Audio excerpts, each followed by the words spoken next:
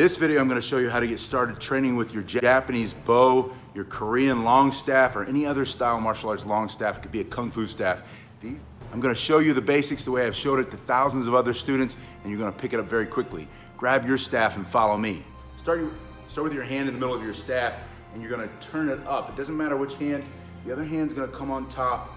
It's going to grab it, turn it all the way, grab under, and then turn it up again so that the pinky side is facing up. Grab, sliding down that elbow, turn it with your other hand, come under it, turning up, grab.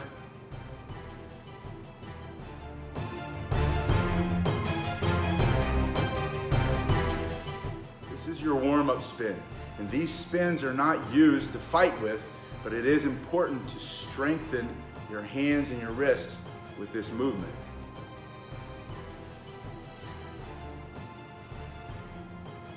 Once you've done that, you're going to bring it to a stop by just putting the hand there and then let it go back the other way. Again, pinky side comes up, slide down that elbow, grab below it after it does a full turn.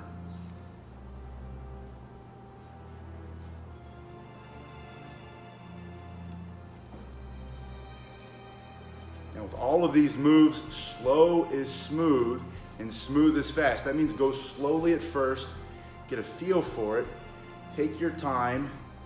Gradually, you'll start to get more efficient with the moves. That's the smooth part. And then once you become more efficient, more smooth, you'll go quicker, you'll go faster. Slow is smooth, smooth is fast. Bring that to a stop. And now I want to show you some basic strikes. The first set are going to be palms, both hands facing the same direction like you're doing a push-up. You're going to step with one foot in front, and I want you to punch, just like you're punching to the temple. This is how you use your staff for self-defense, and I want you to see it right from the start. From here, you're punching up and punching up. Each time you do the strike, bring it to the top of that elbow. Striking to the temple first, and now to the knee, just goes down. Make sure your eyes are looking straight. Again, you're stopping here. Expect to get a little bit of bruising there the first few weeks of training. Don't worry, you'll toughen up. Then once you get them, do the 2 up and the 2 down. Now, since you already have it in this position, a high block, someone's coming here. If someone's trying to hit you with another stick or a machete or a knife or something that's sharp, try not to block their stick. It's better than nothing, but it'll probably break or cut through your stick, your martial arts staff. When you go up this way and they're coming down this way, you're trying to catch their arm. This is true of all blocks. When someone has a weapon in their hand, you're not trying to block the weapon, you're trying to block the arm that's holding the weapon. So practice now, bring it into your chest, pushing up, into your chest, pushing straight down. And this is when the attacks come in here. They could be kicking, maybe they're trying to grab you, maybe they're trying to stick something in you. Block the arm, up, down.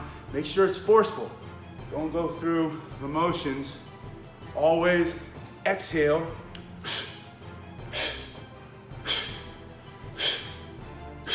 Exhale on that block, make it more forceful, get everything tight.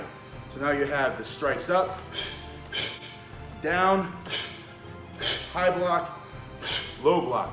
From here, bring the hand up so one hand is above your head. That means your staff will clear, punches coming to your face, clear it this way, turn it, and clear it back. Same rule, exhale.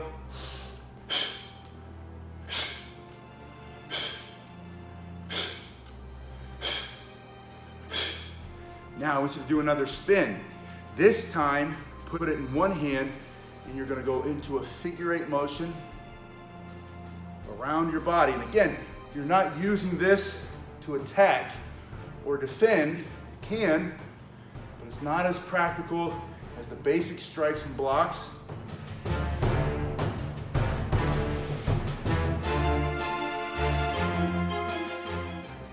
This is to develop flexibility and control, strength, speed in your strikes and blocks later. because you practice this. This is practice. Once you've done that a little bit, put it in the other hand by grabbing behind pinky to pinky, switch the feet, lead with the thumb, pushing down.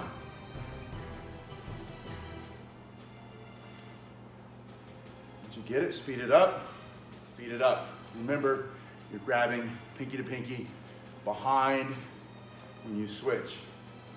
Grab behind.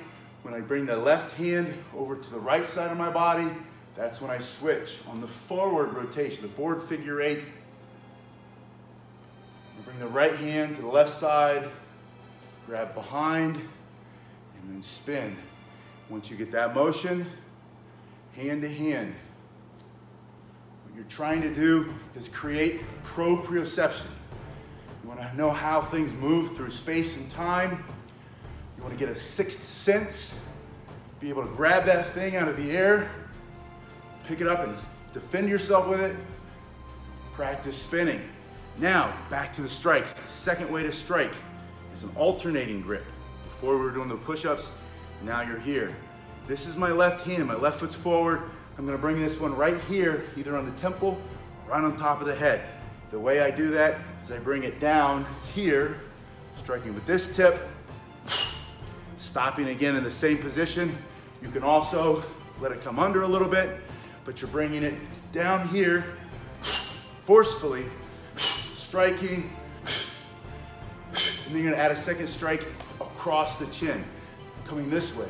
So I'm coming down, now I'm coming across. This is the left strike, right strike, and now I'm gonna jab straight into your face. 1, 2, 3. 1, 2, 3. Practice.